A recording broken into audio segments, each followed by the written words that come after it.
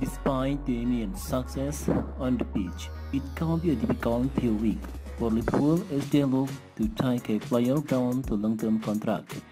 One of the players facing uncertain future at the club is Mohamed Salah, with the Egyptian ongoing deal expiring in 2023.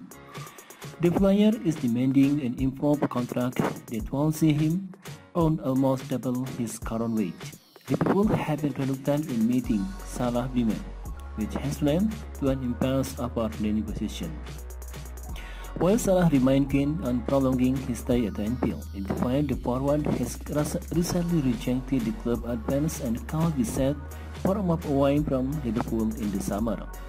Quite naturally, the Egyptian current contract situation at Liverpool has put a number of clubs on red alert. And according to Mundo Deportivo, Barcelona are no exception. The report relays Fabrizio Romano claim suggesting Liverpool could be keen on offloading Salah in the summer if they fail to negotiate a new deal before the end of the season. In the event of a potential departure, Barcelona could consider making a move for Mohamed Salah. The Egyptian frontman has been identified as a potential alternative to top target Erling Haaland, who is set to make a decision on his future. Salah could join Barcelona long list of exciting alternatives that include the like of Benfica player Darwin Núñez, as well as Bundesliga forward Andre Silva and Patrick Schick.